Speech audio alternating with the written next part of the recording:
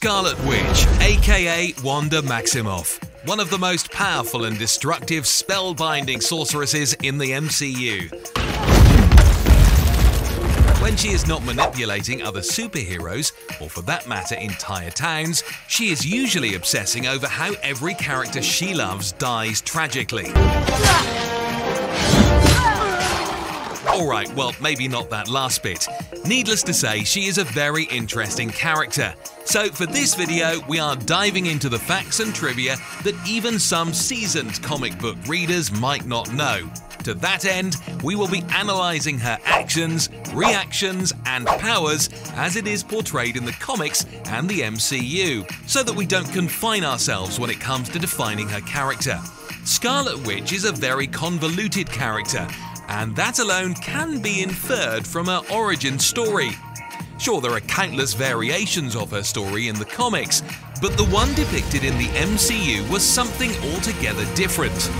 The MCU showed that she and her brother Pietro were the children of Sokovian parents that were killed in an explosion.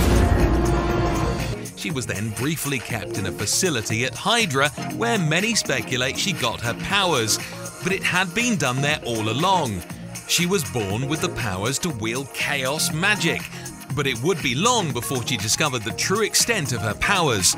And despite her bitter resentment for the Avengers and Tony Stark in particular, who she blamed for her parents' death, she switched sides after being convinced by Vision. This is not how it played out in the comics, however. Though there are countless reimaginings and versions to the character's past, the crux of it has stayed relatively unchanged. That she and Pietro were supposedly the children of the mutant Magneto. The story goes something like this. They were raised by a Romany couple, Maria and Django. They were the maternal aunt and uncle of the siblings.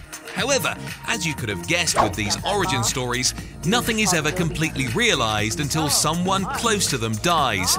In this case, their aunt and uncle were set upon by a group of rioters who looted their caravan and supposedly killed them. Yeah, supposedly. Turns out they were alive. Well, that's a story for another time. Let's get back to Wanda.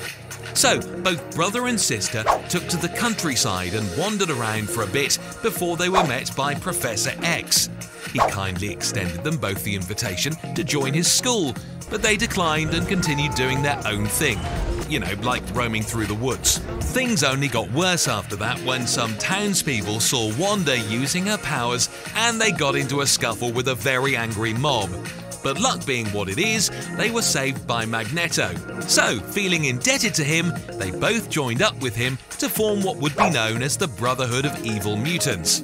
Yeah, Magneto probably didn't that one though. But if you have seen our last video, you'll know that Wanda isn't the most dangerous MCU character that we have seen so far. Though in the movies and in the show, she still hasn't grasped the full potential of her powers. This is made pretty clear in Age of Ultron, and even in Civil War when she gets taken down by War Machine. I mean, that is pretty humiliating.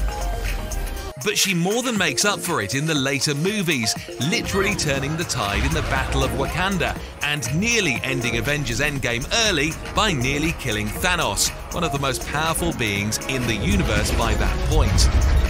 In the comics, most of the deaths she causes are accidental, like killing Hawkeye, Scoot Lang, and even Vision. But no other story encapsulates her powers she can hold better than the Decimation storyline. This was the moment in the House of M when Wanda simply decided that there shouldn't be any more mutants. She just says the words, and that's it. All mutants across the entire planet lose their powers. For some, it might have been an inconvenience, but for others it was fatal. What she did at Westview was like a paper cut compared to what she is really capable of. If MCU Wanda becomes more like her comic book counterparts, it might just happen that she could be the most powerful yielder of magic in the multiverse. Yeah, we'll see how that pans out. For what it's worth, Scarlet Witch is not the most capable spell slinger. Considering her magic alone, she probably wouldn't even stand a chance against Agatha Harkness, Doctor Doom, or even Doctor Strange. But what sets her apart from other Marvel mages is that she has the ability to manipulate reality itself. If you throw in her experience with the Book of the Dead, and you can understand why this otherwise ordinary sorceress began to achieve feats that not even gods could dream of. Also, with Doctor Strange Multiverse of Madness coming out in May, it is worth noting that this won't be the first time that the two will team up. Wanda has not only learned and worked with Doctor Strange, but she has also been beaten by him. And this actually happens in the House of M series, which we were discussing earlier. When she was at the peak of her power, he used the Eye of Agamotto to stop her bringing forth a traumatic memory. Though it is not made clear exactly which one it is safe to assume that she was reminded of her uneasy childhood or her uneasy relationship with her brother. So, with WandaVision actually bringing us some of those arcs, those faint glimpses into her past experiences, and the story told in the comics, it might just be that in the Multiverse of Madness, we might just see the clash of these two powerful sorcerers. But as you guys can probably tell by now, there is no knowing how things will unfold, largely because of Wanda's volatility. Anyway guys, thank you all so much for watching, and don't forget to hit that like button. And of course, for more content like this, subscribe to KRTV. Right!